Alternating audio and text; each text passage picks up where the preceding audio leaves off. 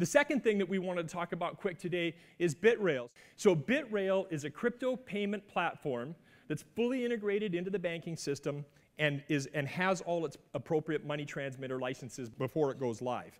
It already has a major customer with 4 million wallets that will be deploying on this system.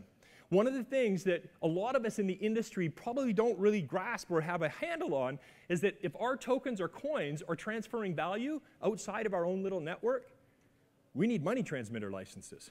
We need payment rails. We don't need to think and worry just about SEC regulations. We've also got to be thinking about FINRA regulations. And so we believe, anyway, and test the time we'll see, is that this will be the first fully integrated banking and licensed and compliant crypto system that other coins can actually launch on and be integrated with fiats today.